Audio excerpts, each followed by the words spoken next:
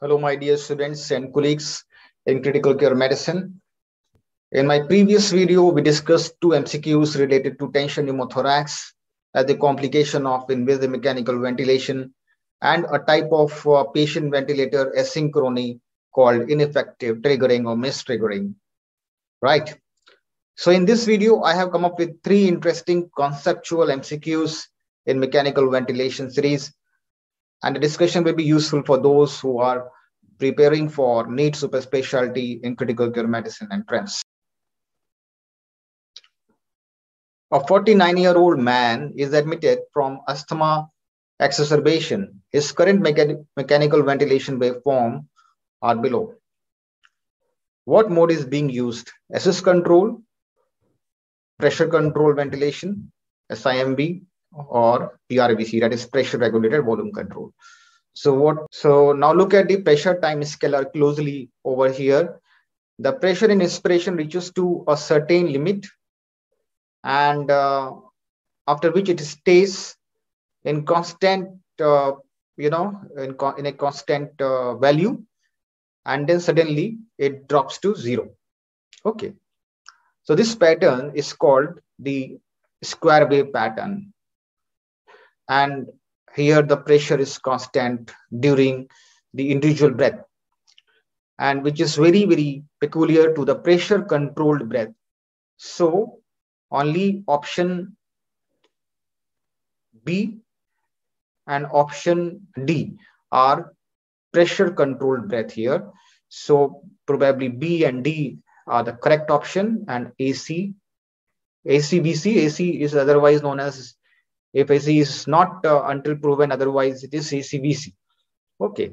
And SIMV can also be ruled out over here, because SIMV can be again of two types, pressure SIMV and volume SIMV. But if it is not proven otherwise, it is just a volume SIMV. Okay. So we can think of two options, either pressure control ventilation or pressure regulated volume control. So either two of the answers. So we will see. So now look at the flow pattern over here. The flow also reaches to a maximum value, and then from there it gradually starts down. It gradually, comes down and touches the baseline. So this flow pattern is called the decelerating flow pattern. Okay. And after certain time, after it's reaching to some value, it is cycling off. So from here, ventilation, is changing to expiration. So inspiration to expiration. So this is the cycling threshold, where the cycling threshold, this is called cycling threshold at the flow waveform. After this, the ventilator cycles off. Okay, so this is very peculiar again for the pressure limited breaths. But look at now one more thing that you would be able to notice, that the shape of waveform is changing from first breath to the third breath, isn't it? So it's increasing. More pressure is generated, more flow is being generated, and more volume is being generated. And can you see the volume? There is a pattern. So in volume, this volume is reaching to a certain limit here, and then it is constant, and then it's decreasing, isn't it? Here also same thing, it's constant for some time. So ideally, in volume control, what happens? It should go like this.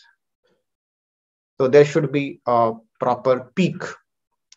And in this mode, peculiar mode, the peaks are cut off. So these are peakless volume waveforms. The peakless volume scalars, volume time waveforms, scalars. This is the right one as scalars.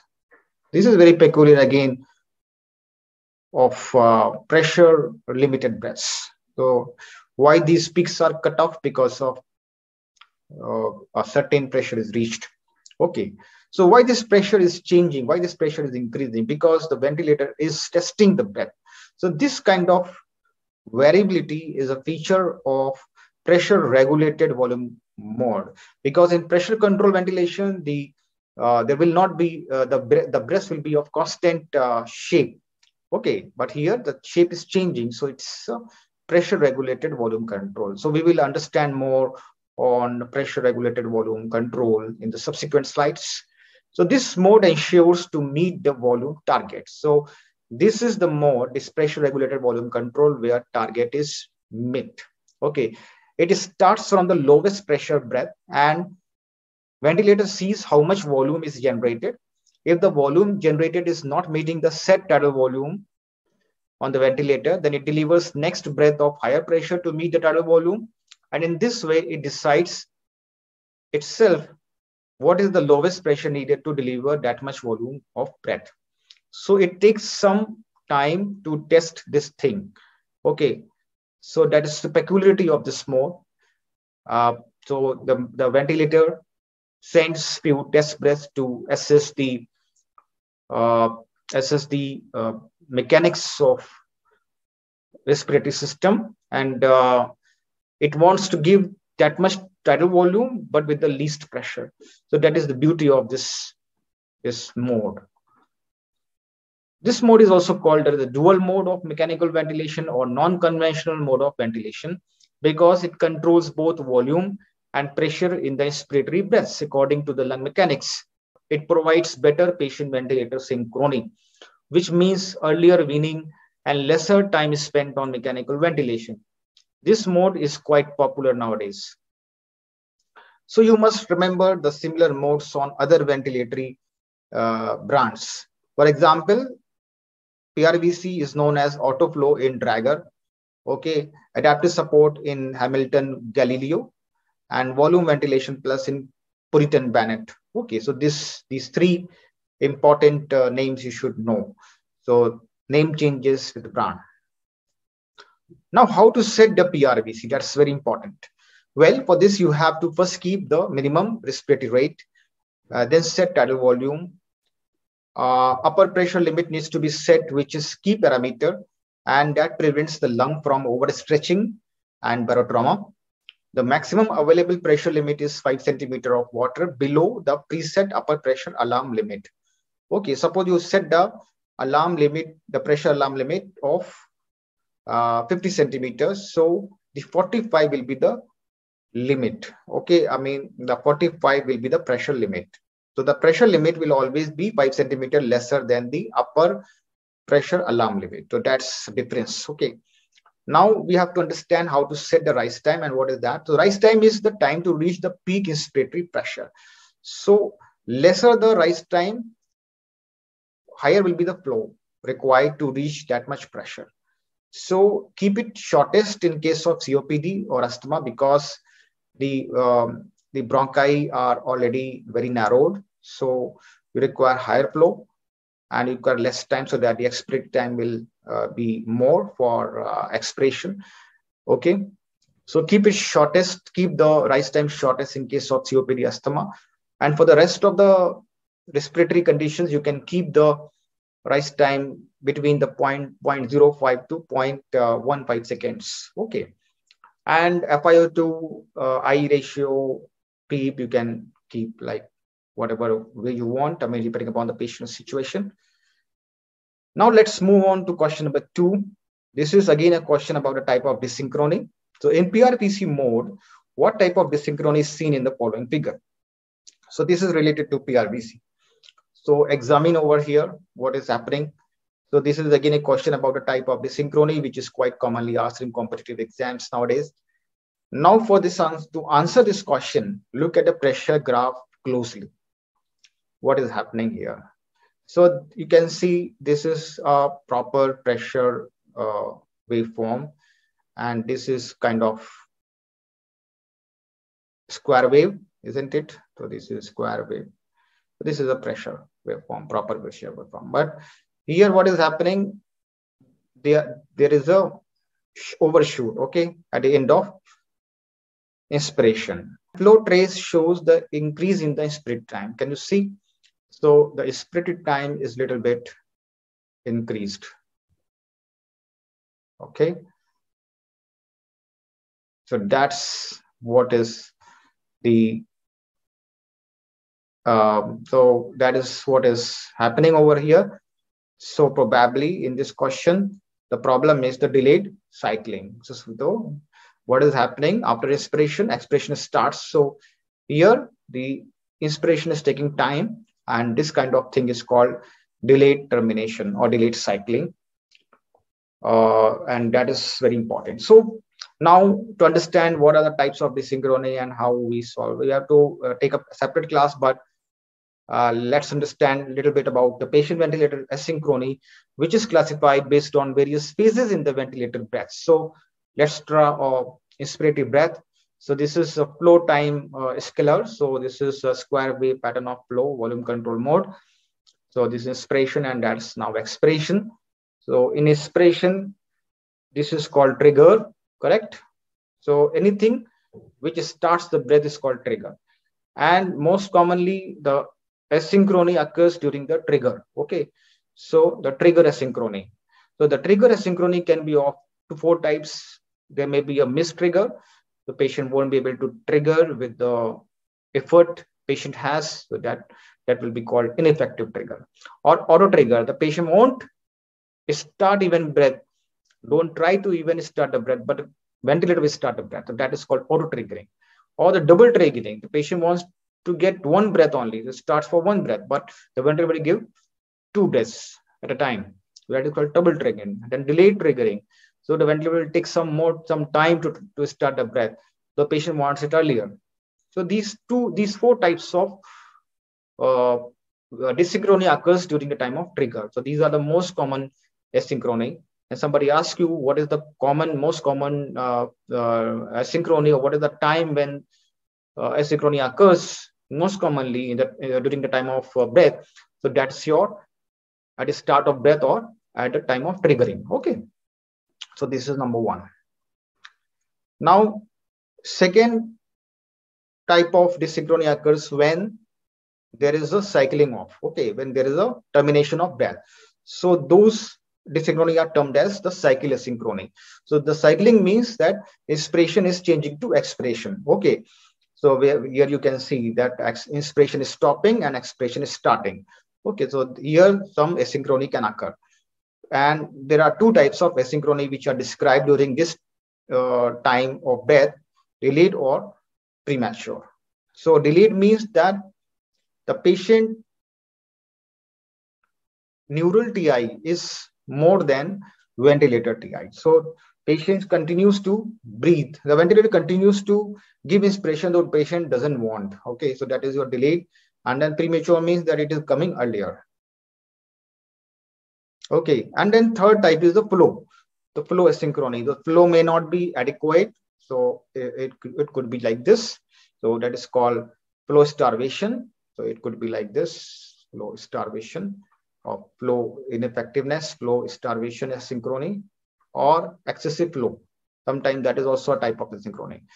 So either flow is not matching to the demand of the patient, that is flow starvation, or the ventilator is giving relatively excessive flow which patient does not want. So that is type of flow asynchrony. So only 3 types of asynchrony are described: trigger, acycle, and flow asynchrony. So ventilator का जो TI है, that is more than the patient का neural TI. ठीक है? So that is the important thing. So ventilator continues to provide the breath beyond the patient's need of inspiratory time. So that is the type of asynchrony. Okay. The ventilator delivers the breath which is longer than the expected or desired by the patient. So that is the definition of delayed cycling or delayed termination of breath. An obstructive respiratory mechanics profile appears to be more associated with delayed cycling asynchrony. The management is basically you have to increase the inspiratory flow in volume control ventilation. So how to treat the treatment? The treatment is simple. You increase the flow in volume control ventilation. Okay. Or you decrease the inspiratory time, the ventilatory inspiratory time in pressure control ventilation. Or you have to adjust the expiratory time sensitivity, trigger sensitivity, or cycling level. Okay, so ETS has to be manipulated, has to be set. So you have to actually increase the cycling level or ETS in pressure support ventilation. So this is the management of delayed cycling. So most commonly delayed cycling occurs in obstructive pathology, and that too when the patient is on pressure support ventilation, when you want to wean the patient off. So you always remember that you have, normally we set ETS at 25%. So we set the ETS at 25%, but in case of obstructive pathology, we have to set the ETS at 50% or 40%, okay, like that. So you have to probably, you have to actually increase the ETS or cycling threshold or cycling level, okay. So that is important to understand here. So when you increase the cycling threshold and or percentage on ETS, then what happens? Ventilator cycles off early. So in that way, the respiratory time TI decreases. Okay, so TI actually decreases. So what happens? TE automatically will go up. Remember that one asynchrony can result in another one. So if somebody asks you, delayed cycling is related to which type of another common asynchrony? So the answer would be ineffective trigger. Why? So in delayed cycling, what happens is that TI increases. So what happens? Eventually TE will become low. So what happens? The flow, expiratory flow will not be completed. So there will be flow limitation. So what will happen? All the air will be trapped inside the lung, and that will lead to what? Hyperinflation. And hyperinflation will cause what? Generation of auto PEEP. As I have already covered in my previous video, that intrinsic PEEP or auto PEEP is the problem in ineffective triggering. So what happens is that patient has to generate extra pressure above auto PEEP to trigger the next breath, leading to undetectable effort or missed effort by the ventilator. So that is why auto PEEP causes the ineffective triggering. So these points are very, very crucial concepts, and you must understand. You must go back and read in the books. So I would suggest you to read from Tobin. Okay, so you read from Tobin. This is a very good book on mechanical ventilation if you are really interested. So now let's move on to the rather a simple MCQ quickly. This is the homework for you. It may be asked, which mode has the highest variation of depth? VCAC, PCAC, or pressure support, or pressure assembly? Answer with a justification in this comment box. So thanks a lot. Links to useful references suggested to read are given in the description below in my video. Thank you so much. Bye-bye.